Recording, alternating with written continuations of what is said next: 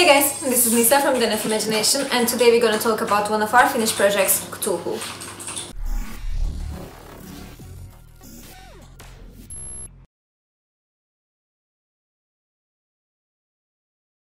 So we have this huge monster here. This is so dope. We actually promoted it quite a lot. Even Chopin was the father of this baby. You remember from our story probably. And now it's finally finished and ready for you guys to see how cool it turned out. We have even glossy tentacle slash beard thing here, and we have super duper cool effects on the skin in these areas. It looks super fleshy in my opinion. We even got nudity because of this actually on the internet, so guys, how realistic it can get.